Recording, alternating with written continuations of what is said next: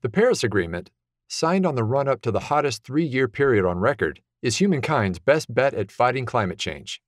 The agreement set the goal of holding the global average temperature to below 2 degrees Celsius above pre-industrial levels. But while setting that mark was a promising start to halting global warming, it has appeared to invite more questions than it has answered.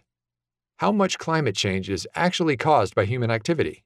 How much of it is simply due to natural changes in our planet? To resolve that confusion, an international team of researchers set out to decouple natural from human-induced causes of global warming.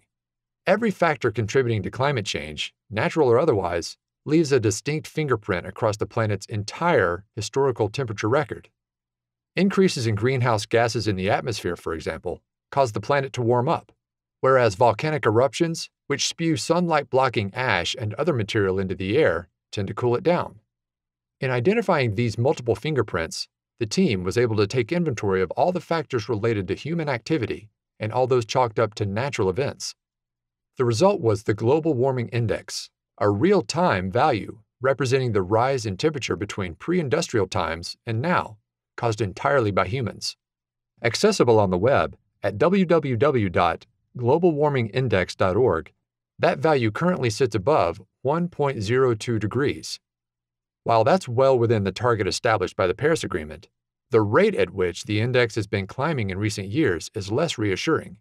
Over the past 5 years, the index has increased from 0.16 degrees per decade to a more alarming 0.2 degrees per decade, due to increases in emissions of heat-trapping greenhouse gases.